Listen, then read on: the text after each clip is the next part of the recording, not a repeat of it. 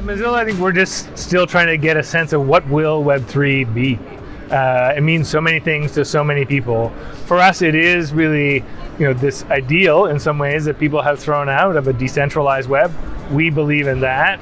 But then for other people, it is actually just a get-rich-quick scheme.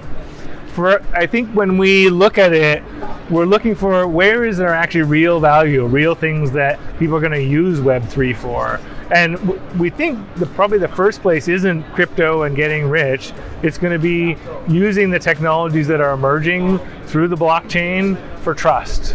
We live in a world where we struggle with trust online. We trust issues around trust with commerce, issues around trust with sharing information. And so I do think you'll see more and more things emerging that are trying to use the technology of the blockchain for trust.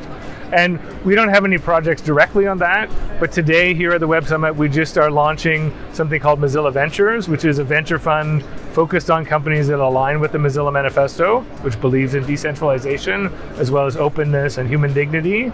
And we'll start investing in companies. There's one we can't announce yet, in fact, in the Web3 space, who are tackling this question of trust on Web3. And that's our first step into the space, is through this new Mozilla Ventures arm.